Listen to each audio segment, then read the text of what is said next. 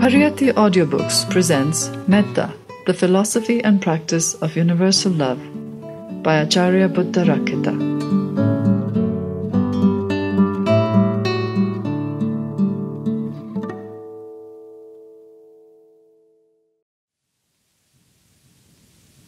Introduction. The Pali word Mettā is a multi-significant term meaning loving-kindness, friendliness, goodwill, benevolence, fellowship, amity, concord, inoffensiveness, and non-violence.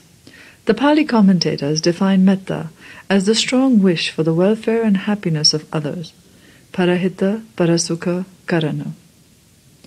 Essentially, Mettā is an altruistic attitude of love and friendliness as distinguished from mere amiability based on self-interest. Through Mettā, one refuses to be offensive and renounces bitterness, resentment, and animosity of every kind, developing instead a mind of friendliness, accommodativeness, and benevolence, which seeks the well-being and happiness of others. True Mettā is devoid of self-interest. It evokes within a warm-hearted feeling of fellowship, sympathy, and love, which grows boundless with practice and overcomes all social, religious, racial, political, and economic barriers. Mettā is indeed a universal, unselfish, and all-embracing love. Mettā makes one a pure font of well-being and safety for others. Just as a mother gives her own life to protect her child, so Mettā only gives and never wants anything in return. To promote one's own interest is a primordial motivation of human nature. When this urge is transformed into the desire to promote the interest and happiness of others, not only is the basic urge of self-seeking overcome, but the mind becomes universal by identifying its own interest with the interest of all. By making this change, one also promotes one's own well-being in the best possible manner. Mettā is the protective and immensely patient attitude of a mother who forbears all difficulties for the sake of her child and ever protects it despite its misbehavior. Mettā is also the attitude of a friend who wants to give one the best to further one's well-being. If these qualities of Mettā are sufficiently cultivated through Mettā Bhavana, the meditation on universal love, the result is the acquisition of a tremendous inner power which preserves, protects, and heals both oneself and others. Apart from its higher implications, today Mettā is a pragmatic necessity. In a world menaced by all kinds of destructiveness, Mettā in deed, word, and thought is the only constructive means to bring concord, peace, and mutual understanding.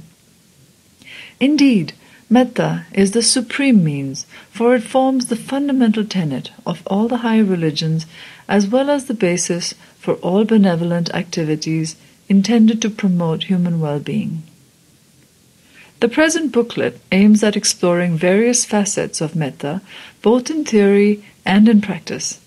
The examination of the doctrinal and ethical side of Mettā will proceed through a study of the popular Karaniya Mettā Sutta, the Buddha's hymn of universal love. In connection with this theme, we will also look at several other short texts dealing with Mettā. The explanation of Mettā Bhavana, the meditation on universal love, will give the practical directions for developing this type of contemplation, as set forth in the main meditation texts of the Theravada Buddhist tradition, the Visuddhimagga, the Vimutttimagga, and the Patisambhidamagga.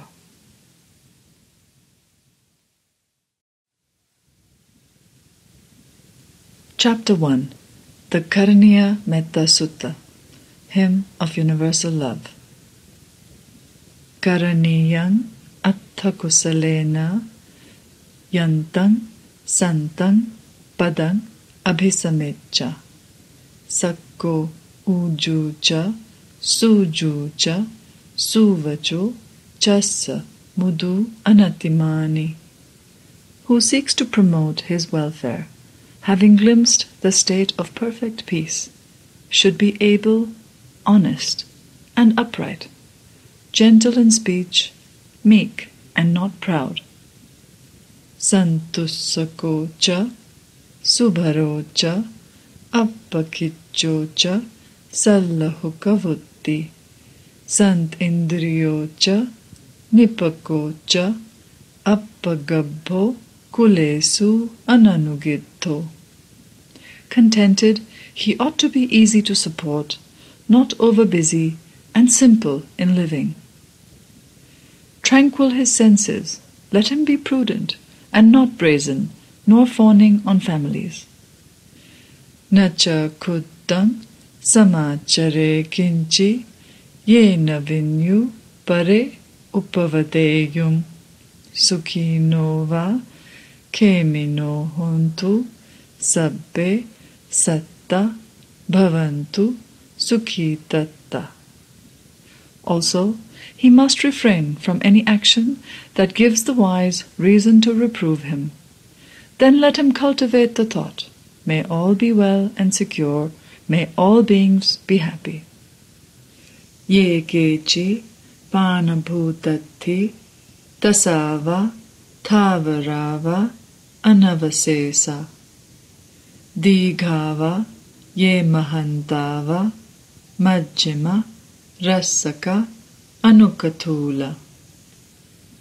Whatever living creatures there be, without exception, weak or strong, long, huge or middle-sized, or short, minute or bulky, dittava yeva edittha ye chadure vasanti evidure bhutava sambhave siva sabbe satta bhavantu sukhitatta.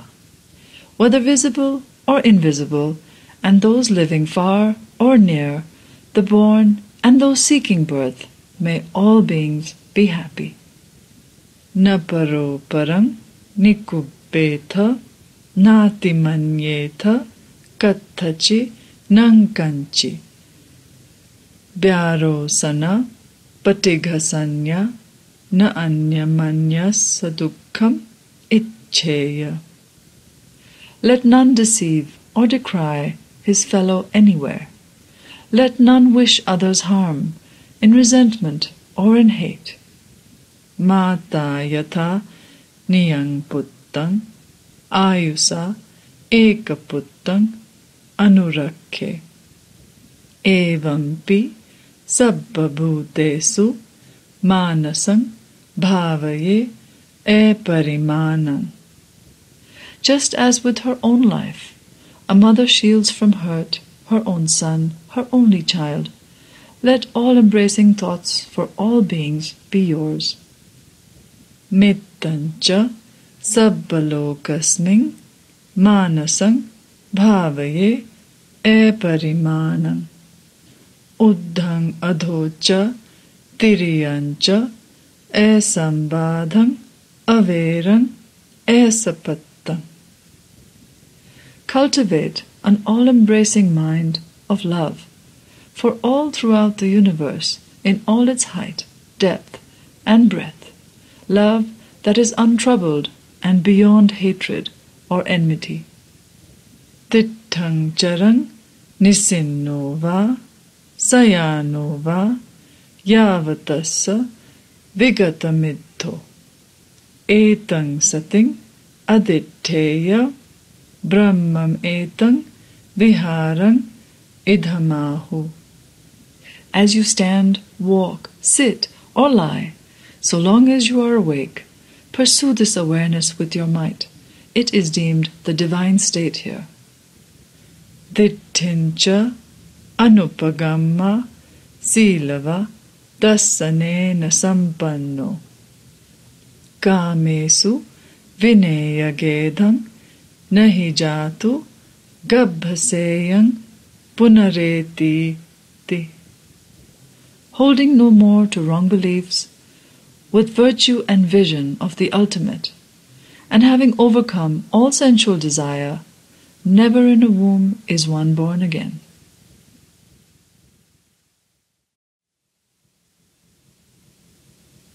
Chapter 2. The Background to the Mettā Sutta.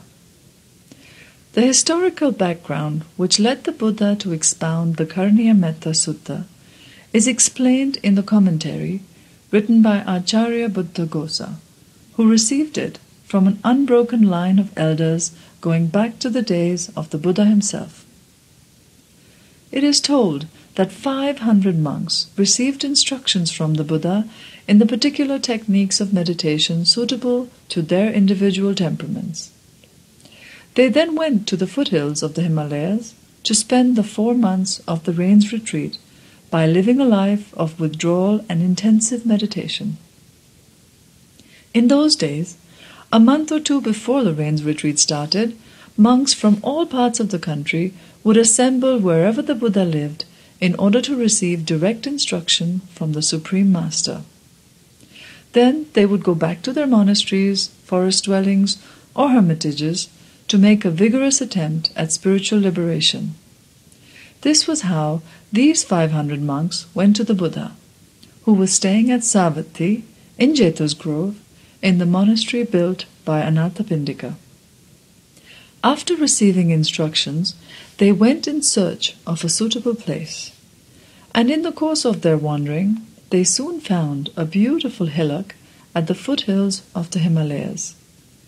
This, according to the commentary, appeared like a glittering blue quartz crystal. It was embellished with a cool, dense, green forest grove and a stretch of ground strewn with sand, resembling a pearl net or a silver sheet, and was furnished with a clean spring of cool water. The bhikkhus were captivated by the sight.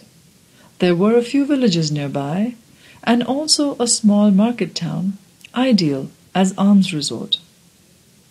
The monks spent a night in that idyllic grove, and the next morning went to the market town for alms.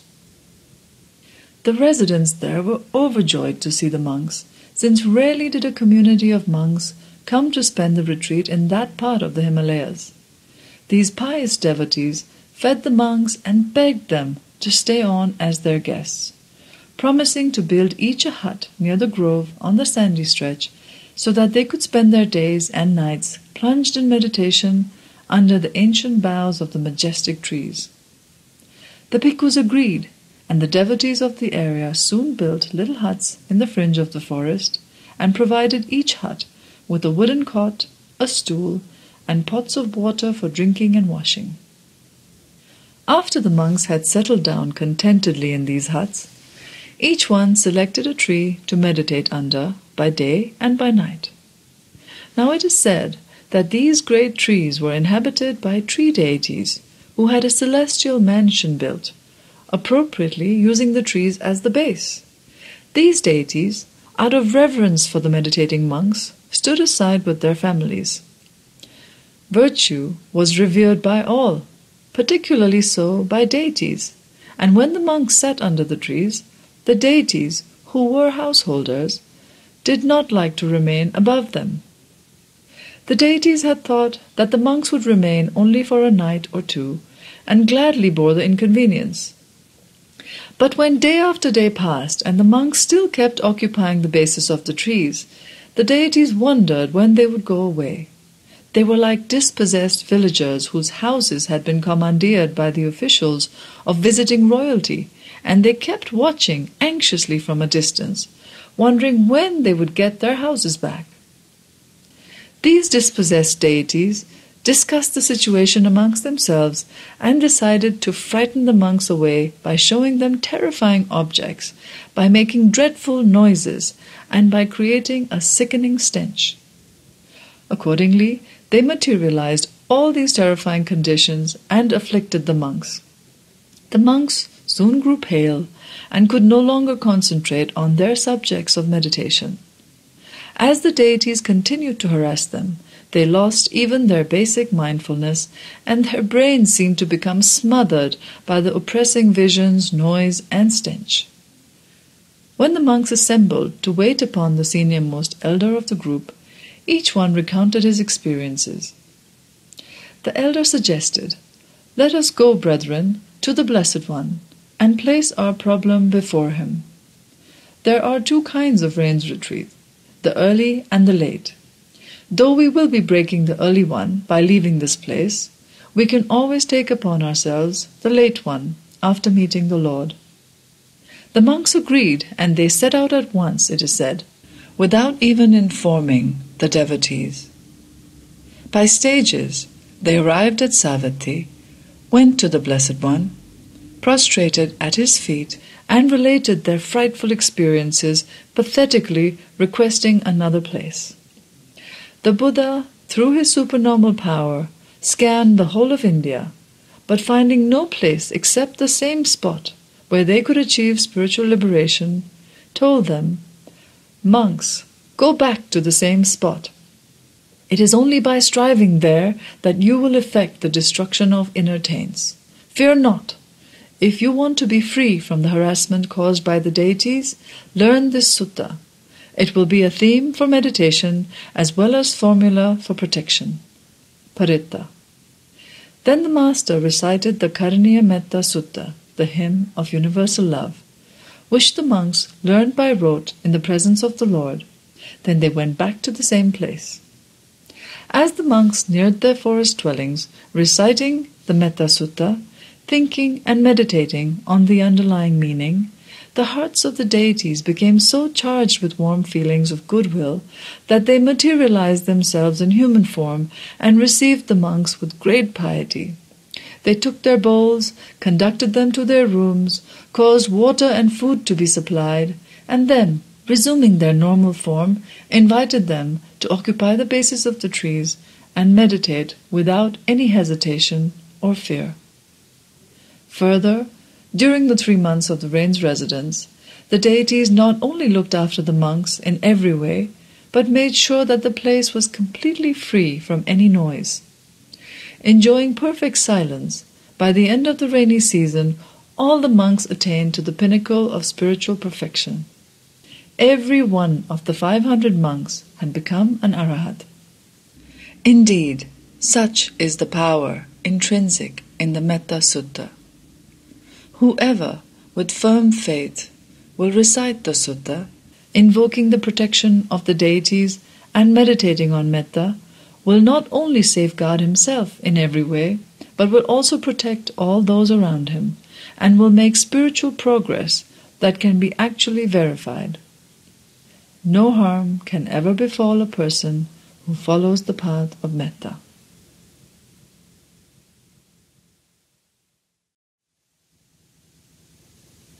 Chapter 3. 3 Aspects of Metta. The Metta Sutta consists of 3 parts, each of which focuses on a distinct aspect of metta. The first part, lines 3 to 10, covers that aspect which requires a thorough and systematic application of loving kindness in one's day-to-day conduct. The second part, lines 11 to 20, expresses loving kindness as a distinct technique of meditation or culture of mind leading to samadhi, higher consciousness induced by absorption. And the third part, lines 21 to 40, underlines a total commitment to the philosophy of universal love and its personal, social, and empirical extensions, loving kindness through all bodily, verbal, and mental activities. Metta has been identified as that specific factor which ripens the accumulated merit, punya, acquired by the 10 ways for the acquisition of merit, dasa punya kiriyavatu, such as the practice of generosity, virtue, etc.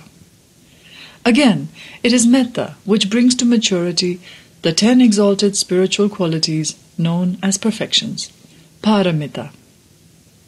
The practice of metta, thus, can be likened to bringing into being a great tree, from the time the seed is sown to the time the tree is heavily laden with luscious fruits and sends forth its sweet odor far and wide, attracting myriads of creatures to it to enjoy its tasty and nutritious bounty.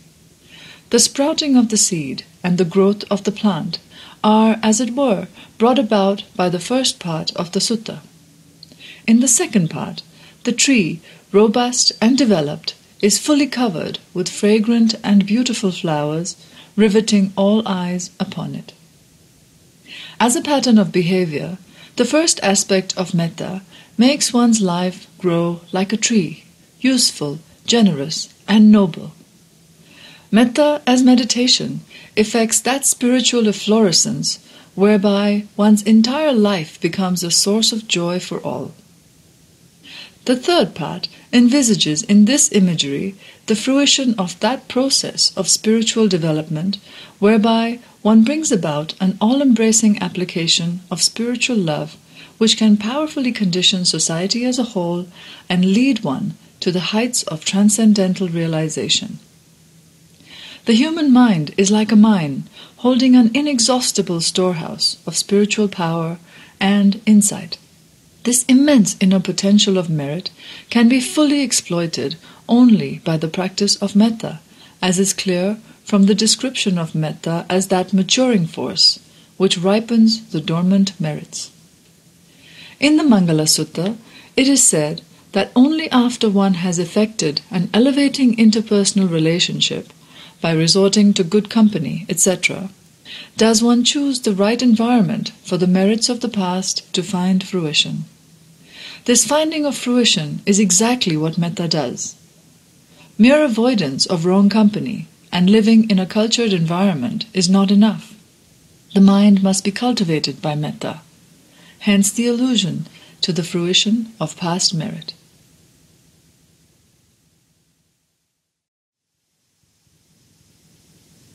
Chapter 4.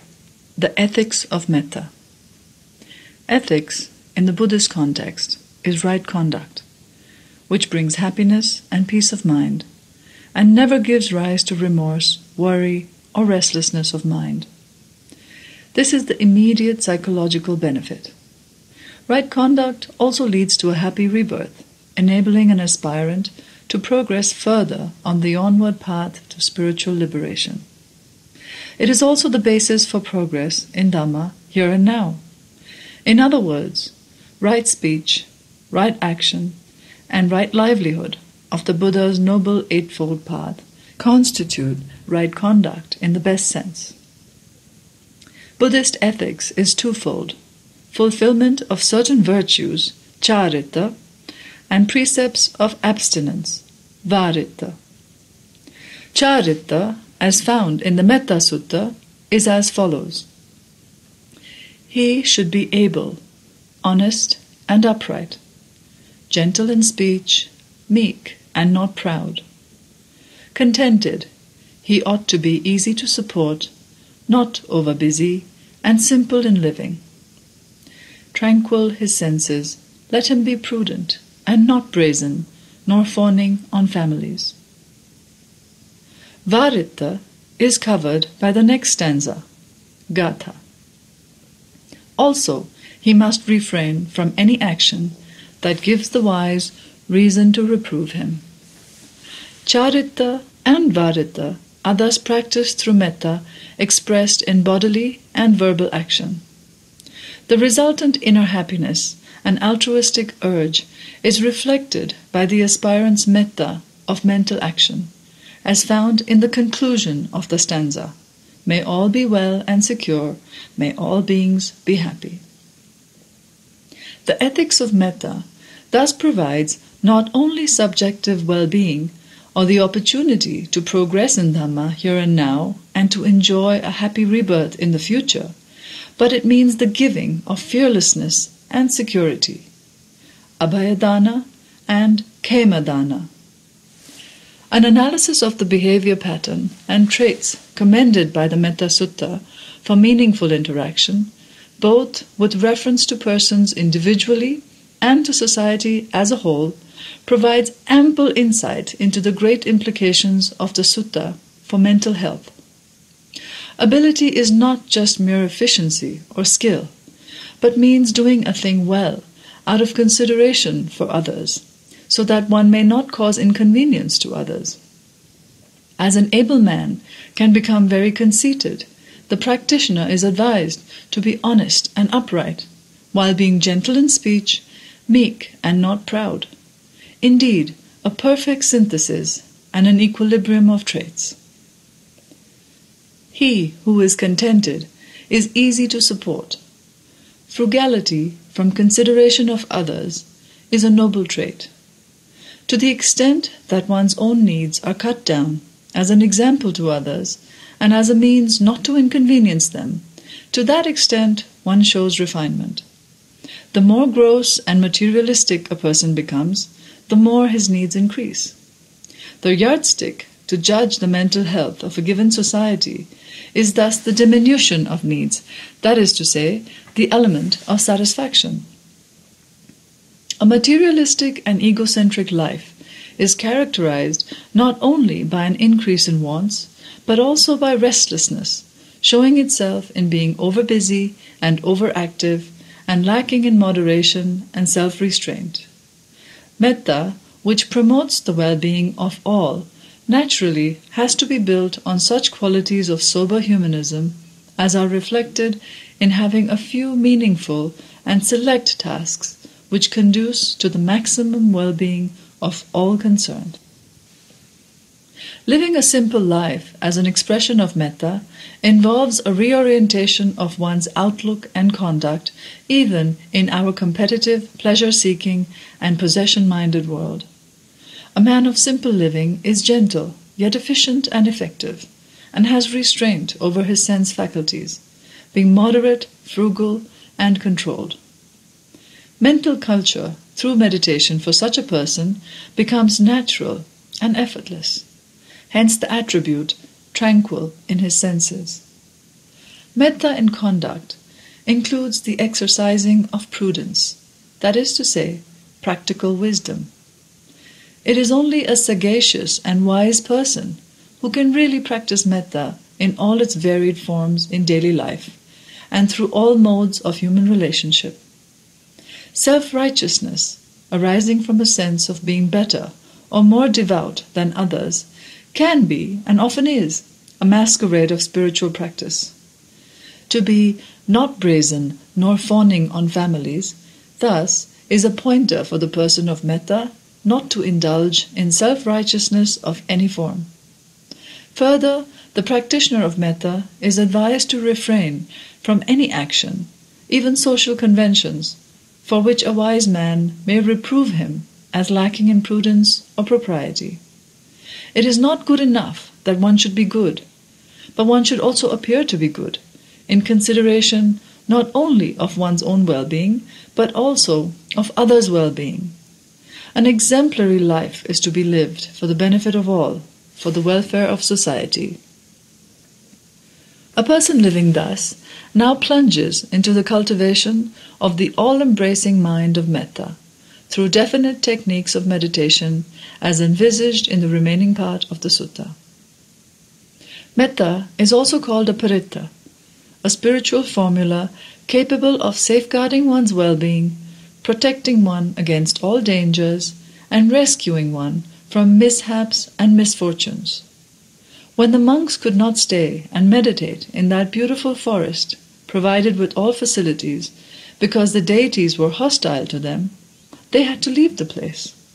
And when they were armed with the protection of the Mettā Sutta, which they recited and meditated upon throughout their journey, by the time they reached the place, the deities were full of friendly feelings and already waiting for them. Hostility had been turned into hospitality. The protection of paritta works both subjectively and objectively. Subjectively, as mettā cleanses and strengthens the mind, it also awakens the dormant potentials, resulting in the spiritual transmutation of the personality. Transformed by mettā, the mind is no longer haunted by greed, hatred, lust, jealousy, and those other mind-polluting factors which are one's real enemy and source of misfortune. Objectively, mettā as a thought force is capable of affecting any mind anywhere, developed or undeveloped. The radiation of mettā can not only calm a person or remove the darts of hate from within him, but in some cases can even cure him of severe illness. It is a common experience in Buddhist countries to see how people are cured from all sorts of diseases and freed from misfortunes through the recitation of Paritta. Thus Mettā is a real healing power.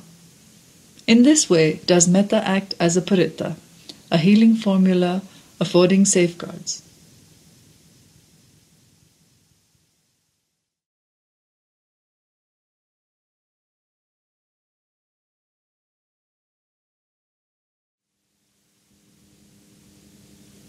Chapter 5. The Psychology of Mettā. The Pali commentaries explain, one loves all beings, A, by the non-harassment of all beings, and thus avoids harassment. B, by being inoffensive to all beings, and thus avoids offensiveness. C, by not torturing all beings, and thus avoids torturing. D, by the non-destruction of all life, and thus avoids destructiveness. E, by being non-vexing to all beings, and thus avoids vexing. F, by projecting the thought, may all beings be friendly and not hostile. G, by projecting the thought, may all beings be happy and not unhappy. H, by projecting the thought, may all beings enjoy well-being and not be distressed. In these 8 ways, one loves all beings. Therefore, it is called universal love. And since one conceives within this quality of love, it is of the mind. And since this mind is free from all thoughts of ill will, the aggregate of love, mind, and freedom is defined as universal love leading to freedom of mind. From the above passage, it will be seen that Mettā implies the outgrowing of negative traits by actively putting into practice the correlative positive virtues. It is only when one actively practices non-harassment towards all beings that one can outgrow the tendency to harass others. Similarly, it is with the other qualities of inoffensiveness, non-tormenting, non-destroying, and non-vexing in deed, word, and thought that one can outgrow the negative traits of being offensive, of tormenting others, of destructiveness, and of vexation. Over and above such positive conduct and principled way of life, one further cultivates the mind through that specific technique of meditation called Mettā Bhavana, which generates powerful thoughts of spiritualized love that grow boundless, making consciousness itself infinite and universal. Thoughts that wish all beings to be friendly and never hostile, happy and never unhappy, to enjoy well-being and never be distressed, imply not only sublimity and boundlessness, but also utter freedom of mind. Hence the appropriateness of the expression, universal love leading to freedom of mind. As for the meanings of the 5 aspects opposed by Mettā, harassment is the desire to oppress or damage. Offensiveness is the tendency to hurt or injure.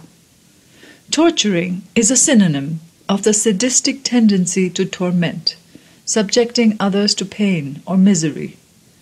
Destructiveness is to put an end to or to finish, the trait of the extremist and the iconoclast. Vexing is to tax, trouble, or cause others worry and strain.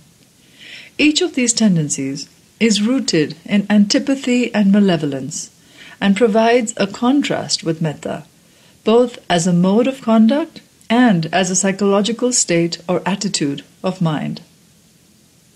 The substitution of a negative trait by the opposed positive course implies a very developed and mature approach to life.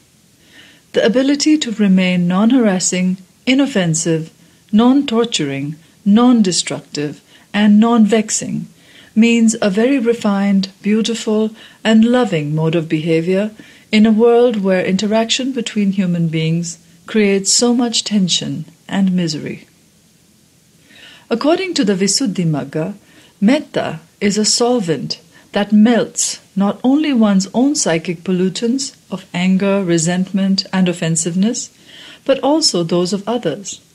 Since it takes the approach of friendship, Even the hostile one turns into a friend. Mettā is characterized as that which promotes welfare. Its function is to prefer well-being rather than ill. It manifests as a force that removes annoyance, and its proximate cause is the tendency to see the good side of things and beings and never the faults. Mettā succeeds when it loves, and it fails when it degenerates into worldly affection. It will be clear from this analysis that only when one tends to see the good in people and prefers the welfare of others, and accordingly is inoffensive to remove any annoyance or hurt, and actively promotes well-being, does Mettā function as a solvent.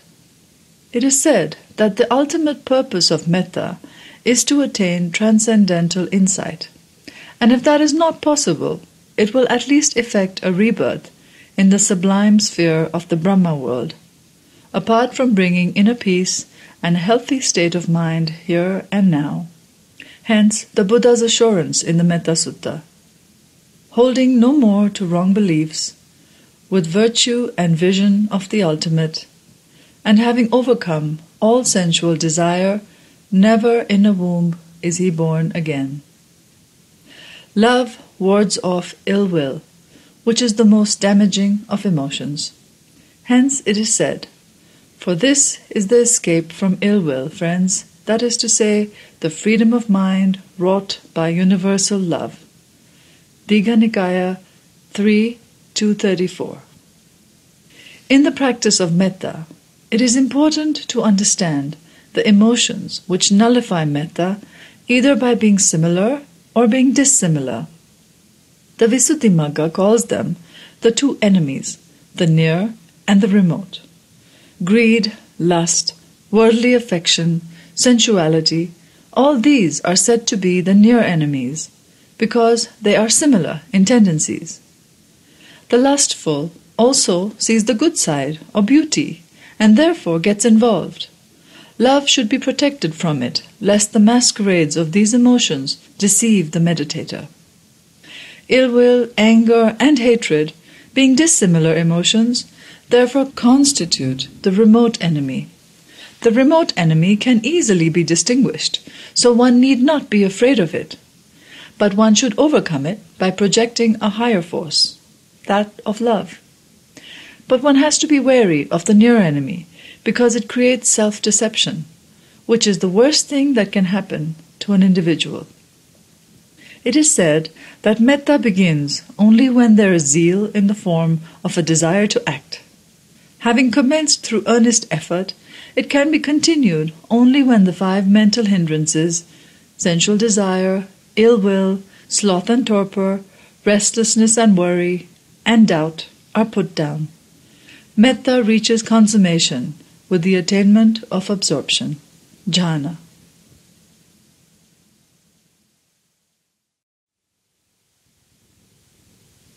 Chapter 6.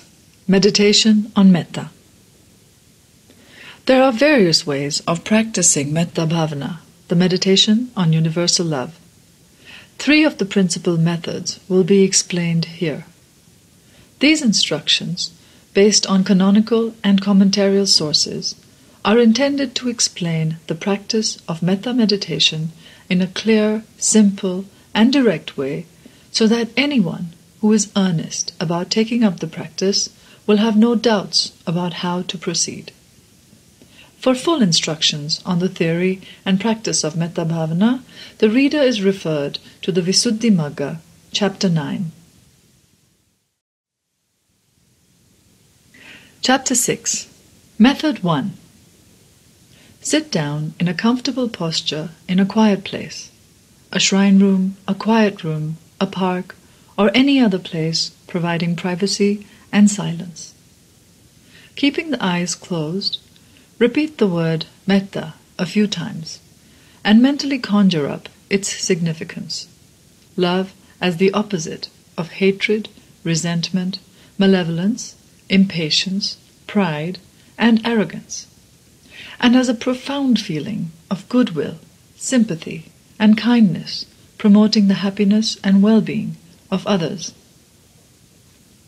Now visualize your own face in a happy and radiant mood. Every time you see your face in the mirror, see yourself in a happy mood and put yourself in this mood during meditation. A person in a happy mood cannot become angry or harbor negative thoughts and feelings. Having visualized yourself in a happy frame of mind, now charge yourself with the thought, "May I be free from hostility, free from affliction, free from distress. May I live happily." As you suffuse yourself in this way with the positive thought force of love, you become like a filled vessel, its contents ready to overflow in all directions. Next, visualize your meditation teacher, if living. If not, choose some other living teacher or revered person. See him in a happy frame of mind and project the thought, "May my teacher be free from hostility, free from affliction, free from distress. May he live happily." Then think of other people who are to be revered and who are also living, monks, teachers, parents, and elders, and intensely spread towards each one of them the thought of Mettā in the manner mentioned already.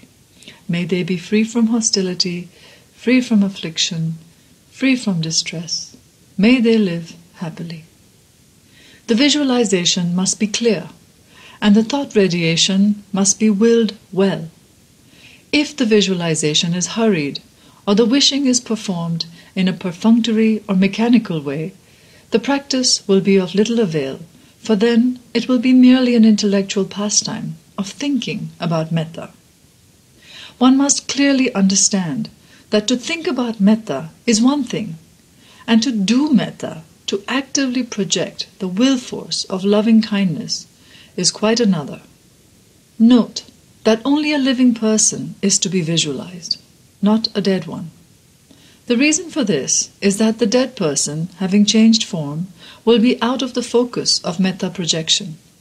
The object of Mettā always is a living being, and the thought force will become ineffective if the object is not alive. Having radiated thoughts of Mettā in the order already mentioned, oneself, the meditation teacher, and other revered persons, one should now visualize one by one one's dear ones, beginning with the members of one's family, suffusing each one with abundant rays of loving kindness. Charity begins at home. If one cannot love one's own people, one will not be able to love others. While spreading Mettā towards one's own family members, care should be taken to think of a very dear one, like one's husband or wife, at the end of this circle. The reason for this is that the intimacy between husband and wife introduces the element of worldly love which defiles Mettā. Spiritual love must be the same towards all. Similarly, if one has had a temporary misunderstanding or quarrel with any family member or relative, he or she should be visualized at a later stage to avoid recalling the unpleasant incidents. Next, one should visualize neutral people, people for whom one has neither like nor dislike, such as one's neighbors, colleagues in one's place of work, bare acquaintances, and so on. Having radiated loving thoughts on everyone in the neutral circle, one should now visualize persons for whom one has dislike, hostility, or prejudice, even those with whom one may have had a temporary misunderstanding. As one visualizes disliked persons, to each one must mentally repeat, "I have no hostility towards him, her. May he, she also not have any hostility towards me. May he, she be happy." Thus, as one visualizes the persons of the different circles, one breaks the barrier caused by likes and dislikes, attachment and hatred. When one is able to regard an enemy without ill will and with the same amount of goodwill that one has for a very dear friend, Mettā then acquires a sublime impartiality, elevating the mind upward and outward, as if in a spiral movement of ever-widening circles until it becomes all-embracing.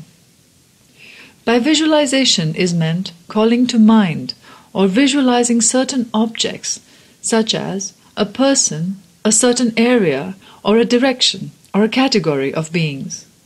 In other words, it means imagining the people towards whom thoughts of love are to be projected or spread.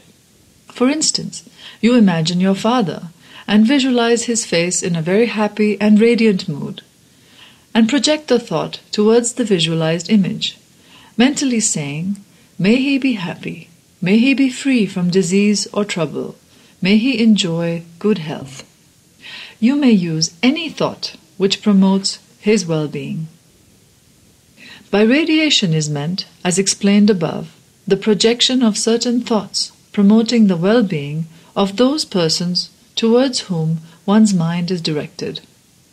A Mettā thought is a powerful thought force. It can actually affect what has been willed. For wishing well-being is willing, and thus is creative action. In fact, all that man has created in different fields is the result of what he has willed. Whether it is a city or a hydroelectric project, a rocket going to the moon, a weapon of destruction, or an artistic or literary masterpiece. Radiation of thoughts of Mettā too is the development of a willpower that can effect whatever is willed. It is not a rare experience to see diseases cured or misfortunes warded off, even from a great distance, by the application of the thought force of Mettā. But this thought force has to be generated in a very specific and skillful way, following a certain sequence. The formula for radiating Mettā that is used here has come down from the ancient Patisambhida Magga. May they be free from hostility, free from affliction, free from distress. May they live happily. Avera hontu, abhyapajja hontu, anigha hontu, sukhi attanang pariharantu. The commentarial explanation of these terms is highly significant. Free from hostility, avera, means absence of hostility, whether aroused on account of oneself or others, or on account of oneself because of others, or of others because of oneself or others. One's anger towards oneself might take the form of self-pity, remorse, or a gripping sense of guilt. It can be conditioned by interaction with others. Hostility combines anger and enmity. Free from affliction, abhyapajja, means absence of pain or physical suffering. Free from distress, anigha, means the absence of mental suffering, anguish, or anxiety, which often follows upon hostility or bodily affliction. It is only when one is free from hostility, affliction, and distress that one lives happily, that is, conducts oneself with ease and happiness. Thus all these terms are interconnected. By order is meant visualizing objects, one after the other, by taking the path of least resistance in a graduated sequence, which progressively widens the circle and therewith the mind itself. The Visuddhimagga is emphatic about this order. According to Acharya Buddharakkhita, one must start the meditation on Mettā by visualizing oneself, and thereafter a person for whom one has reverence, then one's dear ones, then neutral people, then hostile persons. As one radiates thoughts of love in this order, the mind breaks all barriers between oneself, a revered one, a dear one, a neutral one, and a hostile one.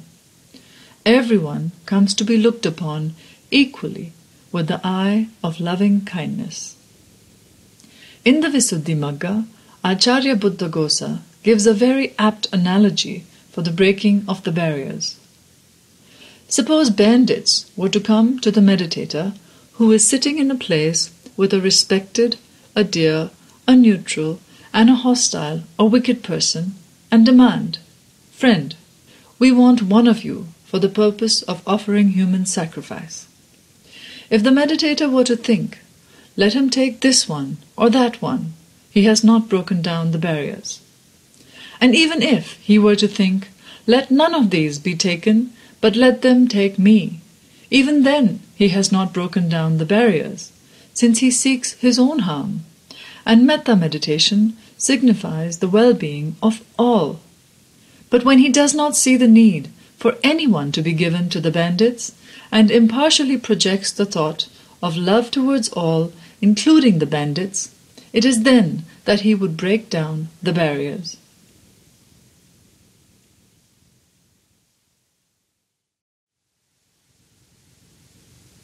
Chapter 6. Method 2. The first method of practicing meditation on Mettā employs the projection of loving thoughts to specific individuals in order of increasing remoteness from oneself. The second method presents an impersonal mode of radiating Mettā, which makes the mind truly all-embracing, as suggested by the Pali term Mettā Ceto Vimutti, the liberation of mind through universal love. The unliberated mind is imprisoned within the walls of egocentricity, greed, hatred, delusion, jealousy, and meanness. As long as the mind is in the grip of these defiling and limiting mental factors, for so long it remains insular and fettered. By breaking these bonds, Mettā liberates the mind, and the liberated mind naturally grows boundless and immeasurable. Just as the earth cannot be rendered earthless, even so the mind of Mettā cannot be limited.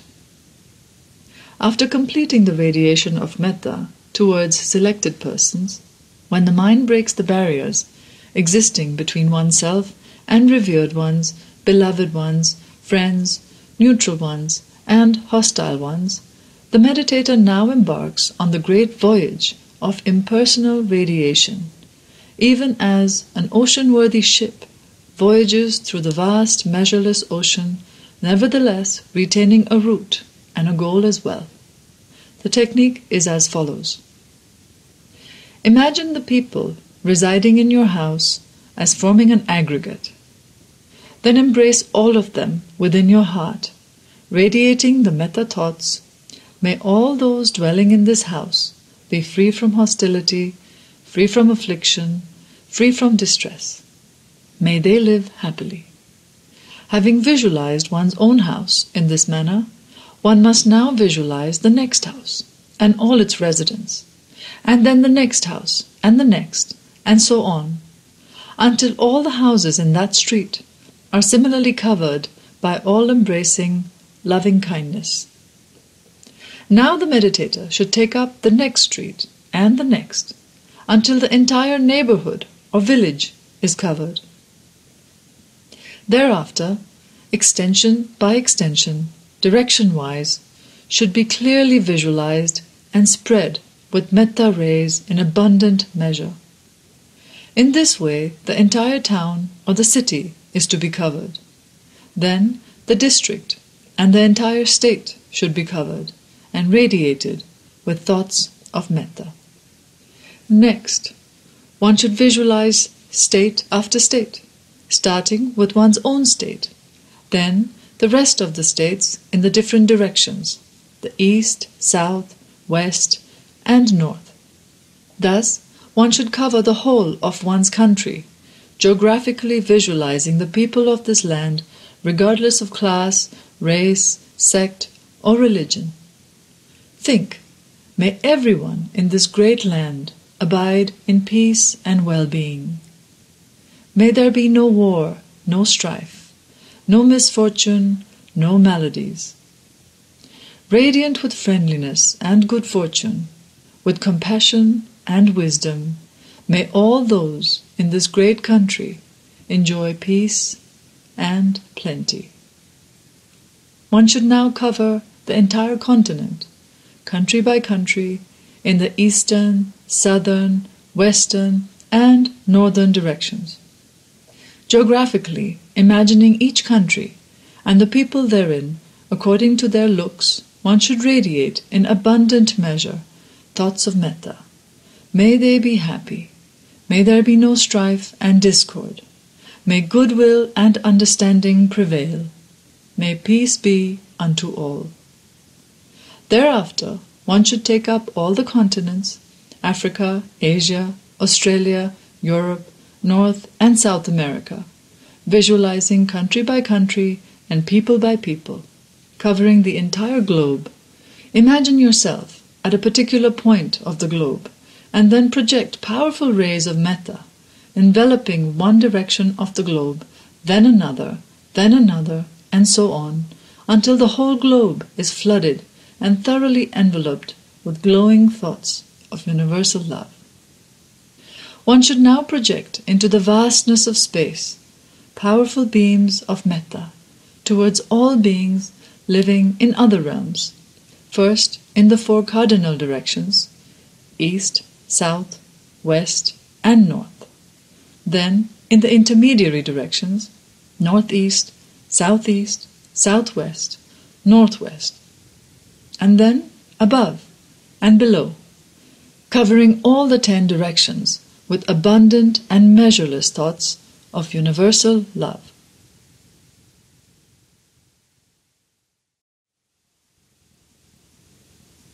Chapter 6, Method 3.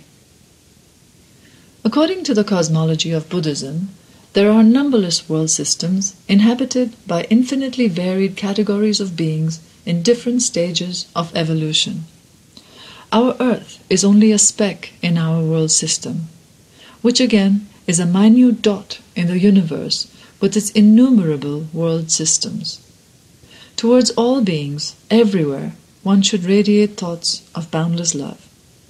This is developed in the next method of practice, the universalization of Mettā. The universalization of Mettā is effected in these 3 specific modes. 1. Generalized radiation, anodiso parana. 2. Specified radiation, odiso parana. 3. Directional radiation, disa parana. According to the Patisambhida Magga, the generalized radiation of Mettā is practiced in 5 ways, the specified radiation in 7 ways, and the directional radiation in 10 ways. These 10 directional ways may be combined with the 5 categories of general radiation and with the 7 categories of specified radiation, as we will show. In each of these modes of practice, any of the 4 phrases of the standard Mettā formula, may they be free from hostility, free from affliction, free from distress, may they live happily, may be used as the thought of radiation.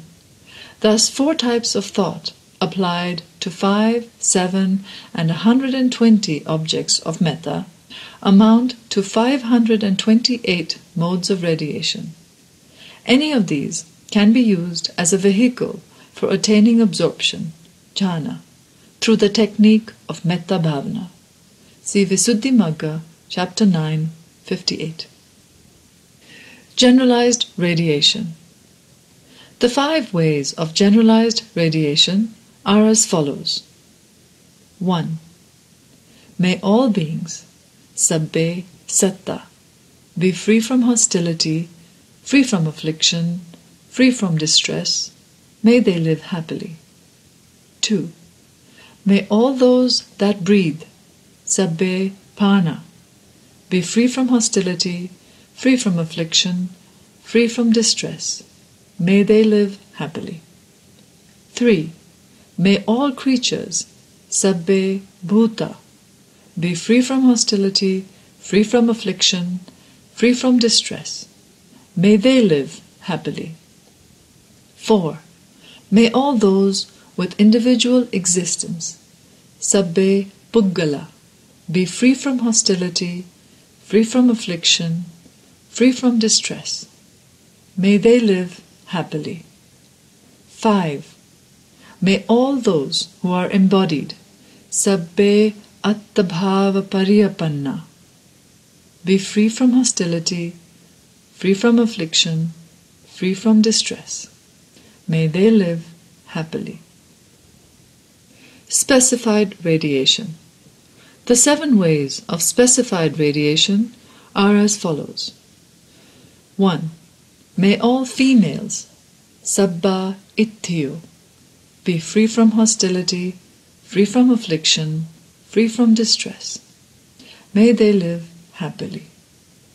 2. May all males, sabbe purisa, be free from hostility, free from affliction, free from distress. May they live happily. 3. May all the noble ones, sabbe arya, be free from hostility, free from affliction, free from distress. May they live happily. 4. May all worldlings, sabbe anarya, be free from hostility, free from affliction, free from distress. May they live happily. 5. May all gods, sabbe deva, be free from hostility, free from affliction, free from distress. May they live happily. 6. May all human beings, sabbe manusa, be free from hostility, free from affliction, free from distress. May they live happily. 7. May all those in states of woe, sabbe vinipatika, be free from hostility, free from affliction, free from distress. May they live happily. Directional radiation. The 10 ways of directional radiation involve sending thoughts of Mettā to all beings in the 10 directions. This method, in its basic form, is applied to the class of beings, Satta, the first of the 5 generalized objects of Mettā. But it can be developed further by extending Mettā through each of the 5 ways of generalized radiation and the 7 ways of specified radiation, as we will see. Section 1. 1.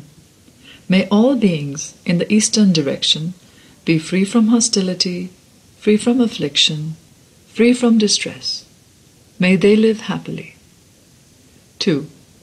May all beings in the western direction be free from hostility, free from affliction, free from distress. May they live happily. 3. May all beings in the northern direction be free from hostility, free from affliction, free from distress. May they live happily. 4. May all beings in the southern direction be free from hostility, free from affliction, free from distress. May they live happily. 5. May all beings in the northeastern direction be free from hostility, free from affliction, free from distress. May they live happily. May all beings in the southwestern direction be free from hostility, free from affliction, free from distress. May they live happily. 7. May all beings in the northwestern direction be free from hostility, free from affliction, free from distress. May they live happily. 8. May all beings in the southeastern direction be free from hostility, free from affliction, free from distress. May they live happily. 9. May all beings below, in the downward direction, be free from hostility, free from affliction, free from distress. May they live happily. 10. May all beings above, in the upward direction, be free from hostility, free from affliction, free from distress. May they live happily. Section 2. May all those that breathe life in the eastern direction, in the western direction, in the northern direction, in the southern direction, in the northeastern direction, in the southwestern direction, in the northwestern direction, in the southeastern direction, in the downward direction, in the upward direction, be free from hostility, free from affliction, free from distress. May they live happily. Section 3. May all creatures in the eastern direction, in the western direction, in the northern direction, in the southern direction, in the northeastern direction, in the southwestern direction, in the northwestern direction, in the southeastern direction, in the downward direction, in the upward direction, be free from hostility, free from affliction, free from distress. May they live happily. Section 4. May all those with individual existence in the eastern direction, in the western direction, in the northern direction, in the southern direction, in the northeastern direction, in the southwestern direction, in the northwestern direction, in the southeastern direction, in the downward direction, and in the upward direction, be free from hostility, free from affliction, free from distress. May they live happily. Section 5. May all those who are embodied in the eastern direction, in the western direction, in the northern direction, in the southern direction, in the northeastern direction, in the southwestern direction, in the northwestern direction, in the southeastern direction, in the downward direction, in the upward direction, be free from hostility, free from affliction, free from distress. May they live happily. Section 6. May all females in the eastern direction, in the western direction, in the northern direction, in the southern direction, in the northeastern direction, in the southwestern direction, in the northwestern direction, in the southeastern direction, in the downward direction, and in the upward direction, be free from hostility, free from affliction, free from distress. May they live happily. Section 7. May all males in the eastern direction, in the western direction, in the northern direction, in the southern direction, in the northeastern direction, in the southwestern direction, in the northwestern direction, in the southeastern direction, in the downward direction, and in the upward direction, be free from hostility, free from affliction, free from distress. May they live happily. Section 8. May all noble ones in the eastern direction, in the western direction, in the northern direction, in the southern direction, in the northeastern direction, in the southwestern direction, in the northwestern direction, in the southeastern direction, in the downward direction, in the upward direction, be free from hostility, free from affliction, free from distress. May they live happily. Section 9. May all worldlings in the eastern direction, in the western direction, in the northern direction, in the southern direction, in the northeastern direction, in the southwestern direction, in the northwestern direction, in the southeastern direction, in the downward direction, and in the upward direction, be free from hostility, free from affliction, free from distress. May they live happily. Section 10. May all gods in the eastern direction, in the western direction, in the northern direction, in the southern direction, in the northeastern direction, in the southwestern direction, in the northwestern direction, in the southeastern direction, in the downward direction, in the upward direction, be free from hostility, free from affliction, free from distress. May they live happily. Section 11. May all human beings in the eastern direction, in the western direction, in the northern direction, in the southern direction, in the northeastern direction, in the southwestern direction, in the northwestern direction, in the southeastern direction, in the downward direction, and in the upward direction, be free from hostility, free from affliction, free from distress. May they live happily. Section 12. May all those in states of woe in the eastern direction, in the western direction, in the northern direction, in the southern direction, in the northeastern direction, in the southwestern direction, in the northwestern direction, in the southeastern direction, in the downward direction, and in the upward direction, be free from hostility, free from affliction, free from distress. May they live happily. Explanation.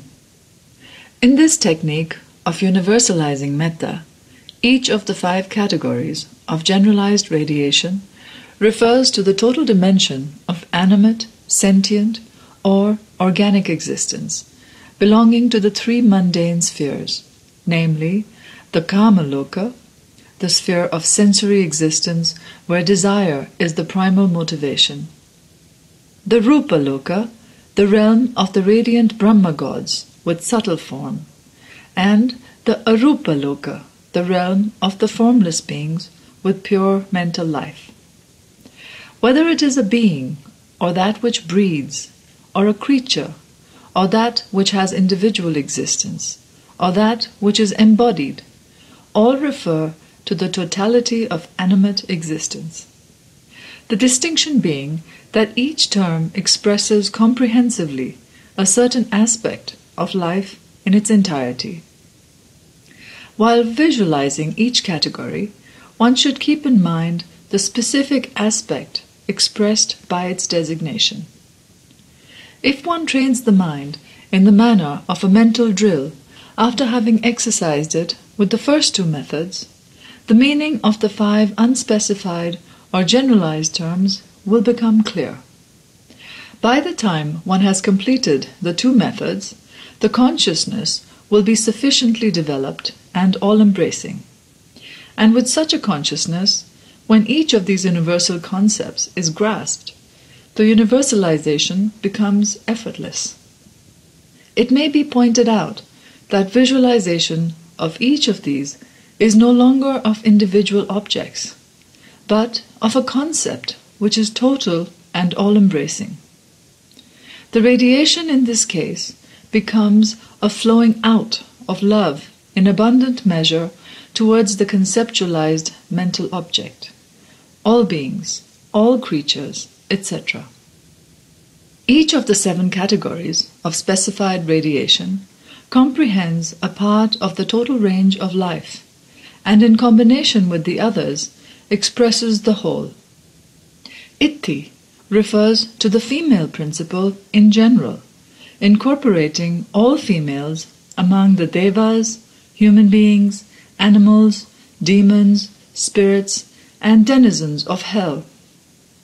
Purisa means the male principle, evident in all the spheres of existence, and both Itti and Purisa together comprehend the entirety. Again, from another angle, the Aryas, or the spiritually transformed seers, and the Anaryas, or worldlings, bound to the wheel of becoming, comprehend the totality. Aryas are those who have entered the transcendental path.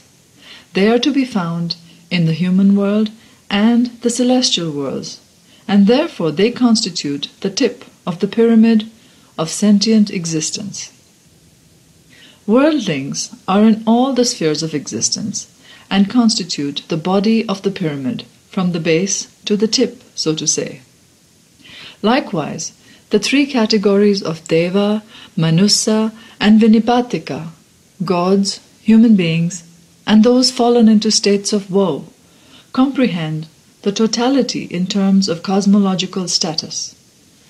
Devas, the radiant celestial beings, comprise the upper layer, human beings the middle layer, and the Vinipatikas the lower layer of the cosmological mound. The mental drill in terms of directional radiation, the radiation of metta to the above 12 categories of beings in the 10 directions, makes the universalization of metta a most exhilarating experience. As one mentally places oneself in a particular direction and then lets love flow out and envelope the entire region, one literally transports the mind to the sublimest heights leading to samadhi, concentrated absorption of the mind.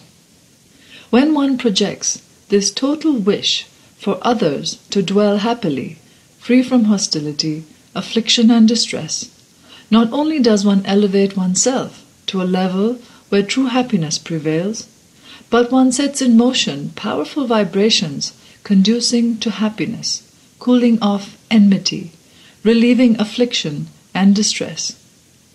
It will be seen, therefore, that universal love simultaneously infuses well-being and happiness and removes the mental and physical suffering caused by the mental pollutants of hostility, enmity, and anger.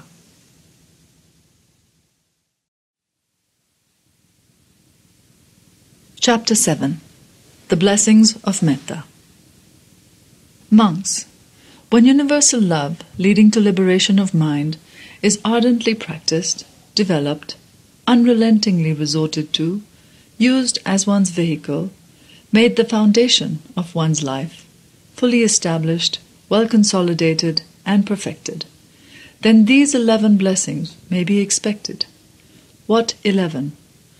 One sleeps happily, one wakes happily, one does not suffer bad dreams, one is dear to human beings, one is dear to non-human beings. The gods protect one, no fire or poison or weapon harms one. One's mind gets quickly concentrated. The expression of one's face is serene. One dies unperturbed, and even if one fails to attain higher states, one will at least reach the state of the Brahma world. Monks, when universal love, leading to liberation of mind, is ardently practiced, developed, unrelentingly resorted to, used as one's vehicle, made the foundation of one's life, fully established, well consolidated, and perfected, then these 11 blessings may be expected. Anguttara Nikaya 11.16. Mettā Ceto Vimutti, universal love leading to liberation of mind, signifies the attainment of samadhi, absorption based upon meditation on metta. Since metta liberates the mind from the bondage of hatred and anger, selfishness, greed, and delusion, it constitutes a state of liberation. Every time one practices metta, for however short a period, one enjoys a measure of freedom of mind. Measureless freedom of mind, however, is to be expected only when metta is fully developed into samadhi. The various applications of metta, as indicated by the terms practiced, developed, etc., signify a well-structured force brought about not only by specific hours of meditation, but also by converting all one's deeds, words, and thoughts into acts of metta. By practiced, asevita is meant the ardent practice of metta, not as a mere intellectual exercise, but by committing oneself wholeheartedly to it and making it life's guiding philosophy, something which conditions one's attitudes, outlook, and conduct.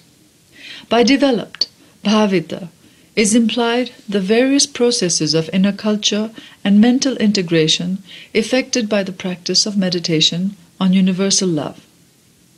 Since meditation brings about unification of mind by integrating the various faculties, it is called development of mind. The Buddha taught that the entire mental world is developed by the practice of meditation on universal love, leading to mind's liberation and the transformation of the personality. Unrelentingly resorted to, bahulikata, emphasizes repeated practice of metta all through one's waking hours, in deed, word, and thought, and maintaining the tempo of metta awareness throughout. Repeated action means generation of power. All the 5 spiritual powers, namely faith, vigor, mindfulness, concentration, and wisdom, are exercised and cultivated by the repeated practice of metta. Used as one's vehicle, yanikata signifies a total commitment to the ideal of metta as the only valid method for the solution of interpersonal problems and as an instrument for spiritual growth. When metta is the only mode of communication, the only vehicle, life automatically is a divine abiding, as mentioned in the Mettā Sutta. Made the foundation of one's life, Vattukata, is making metta the basis of one's existence in all respects. It becomes the chief resort, the haven, the refuge of one's life, making one's refuge in the Dhamma a reality. Fully established, Anuttita, refers to a life that is firmly rooted in metta, has anchorage in metta under all circumstances. When metta is effortlessly practiced, not even by error does one violate the laws of universal love.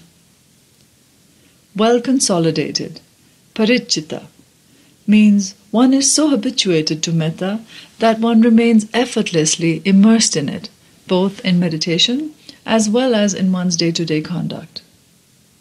Perfected, Susamaradha, indicates a mode of completeness through total adherence and development, leading to that fully integrated state in which one enjoys perfect well-being and spiritual felicity, indicated by the passage detailing the 11 blessings of metta. The benefits of metta are indeed great and comprehensive. For a follower of the Buddha, this is one supreme instrument that can be wielded with advantage everywhere.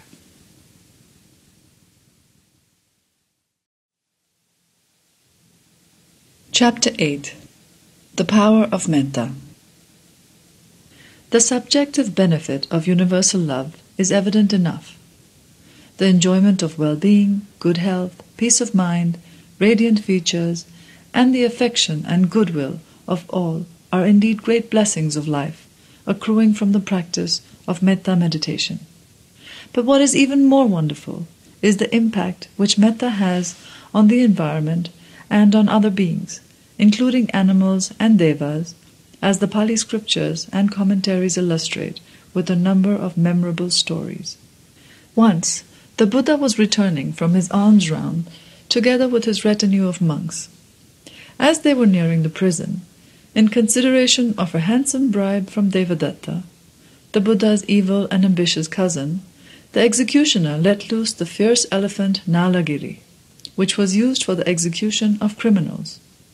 As the intoxicated elephant rushed towards the Buddha, trumpeting fearfully, the Buddha projected powerful thoughts of metta towards it.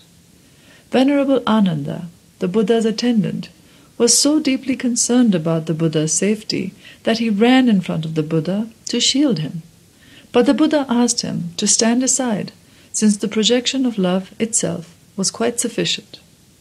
The impact of the Buddha's metta radiation was so immediate and overwhelming that by the time the animal neared the Buddha, it was completely tamed, as though a drunken wretch had suddenly become sober by the magical power of a spell.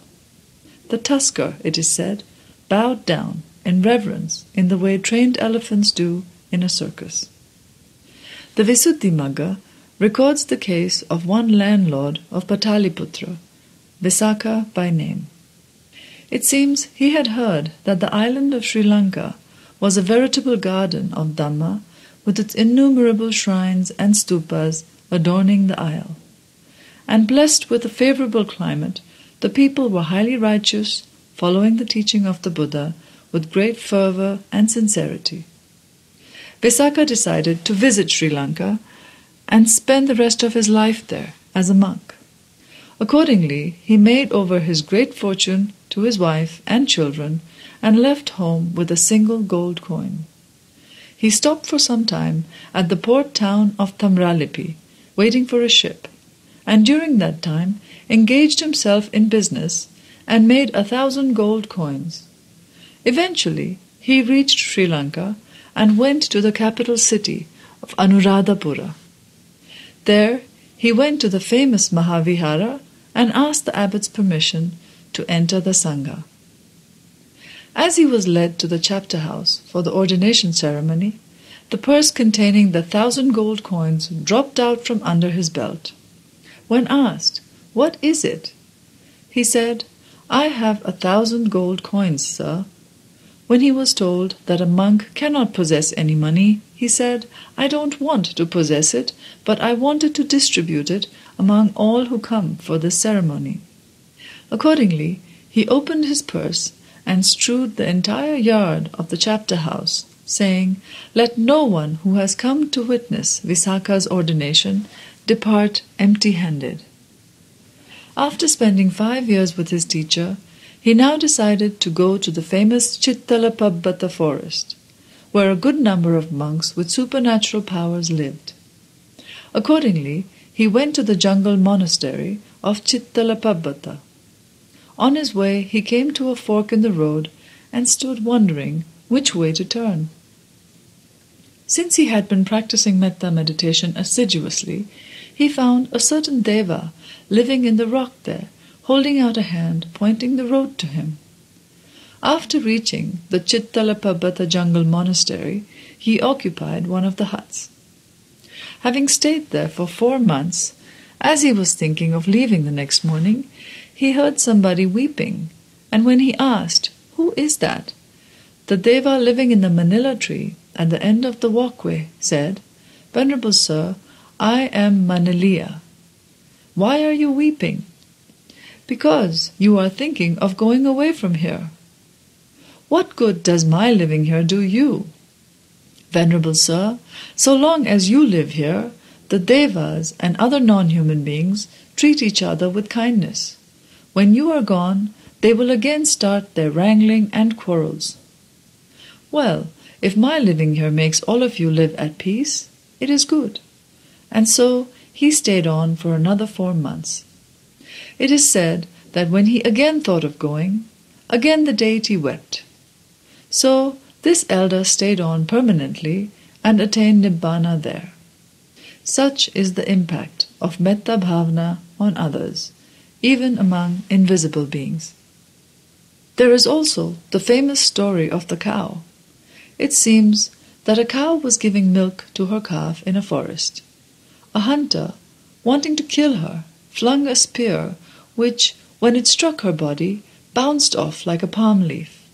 So mightily powerful is metta, loving kindness. This is not the case of one who has developed metta samadhi. It is a simple case of the consciousness of love for the offspring. Indeed, the power of metta can never be told enough. The commentaries to the Pali Canon are replete with stories, not only of monks, but also of ordinary people who overcame various dangers, including weapons and poison, through the sheer strength of metta, selfless love. But let not metta be mistaken as a mere sentiment. It is the power of the strong.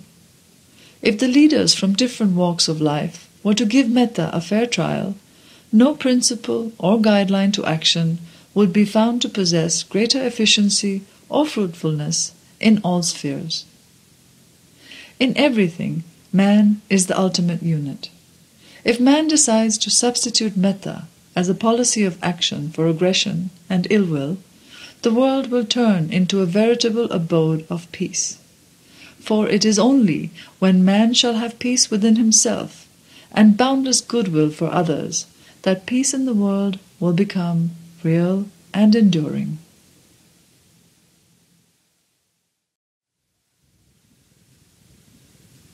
The Karaniya Metta Sutta.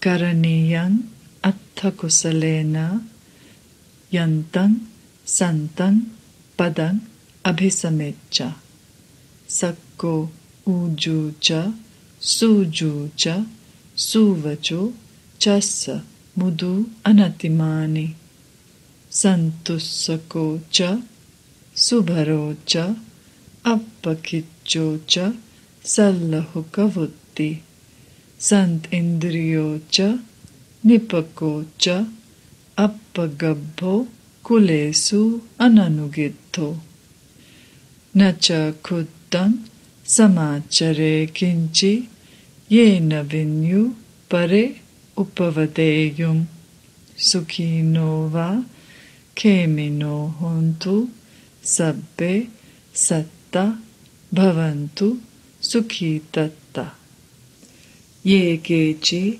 Panabhutatti Tasava Thavarava Anavasesa Dighava Ye Mahantava Majjhima, Rasaka, Anukatula. Tittava, Yeva Edittha, Yecha Dure, Vasanti, Evidure.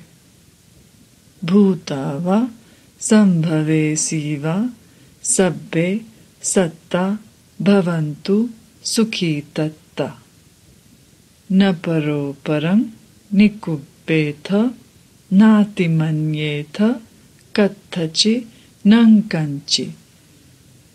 Vyaro Sana, Patighasanya, Na Anya Manya Sadukham, Ichcheya.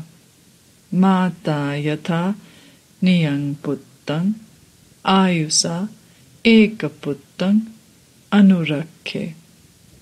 Evampi, Sabba Bhutesu, Manasang, Bhavaye, Eparimanang. Mittancha, Sabba Lokasming, Manasang, Bhavaye, Eparimanang.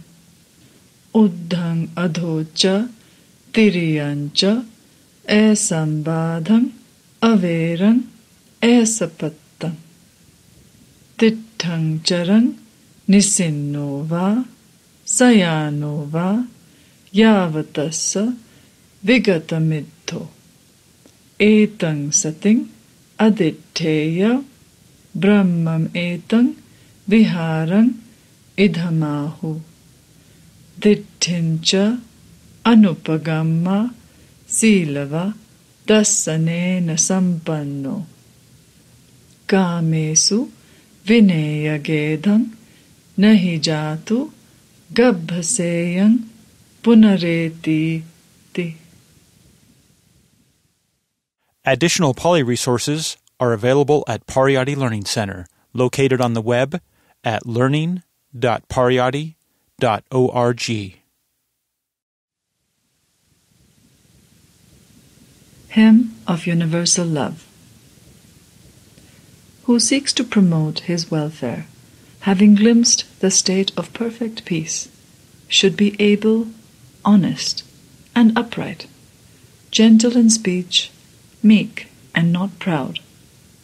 Contented, he ought to be easy to support, not overbusy, and simple in living.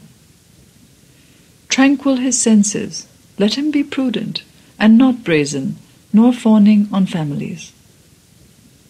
Also, he must refrain from any action that gives the wise reason to reprove him. Then let him cultivate the thought, may all be well and secure, may all beings be happy. Whatever living creatures there be, without exception, weak or strong, long, huge or middle-sized, or short, minute or bulky, whether visible or invisible, and those living far or near, the born and those seeking birth, may all beings be happy. Let none deceive or decry his fellow anywhere. Let none wish others harm, in resentment or in hate. Just as with her own life, a mother shields from hurt her own son, her only child, let all-embracing thoughts for all beings be yours. Cultivate an all-embracing mind of love for all throughout the universe in all its height, depth, and breadth, love that is untroubled and beyond hatred or enmity. As you stand, walk, sit, or lie, so long as you are awake, pursue this awareness with your might. It is deemed the divine state here. Holding no more to wrong beliefs, with virtue and vision of the ultimate, and having overcome all sensual desire, never in a womb is one born again. Pariyatti, a non-profit organization, offers a wide variety of books, e-books, videos, and audiobooks about the teachings of the Buddha, the Pali language, and Vipassana meditation. Browse our complete catalog at www.pariyatti.org. That's pariyatti.org.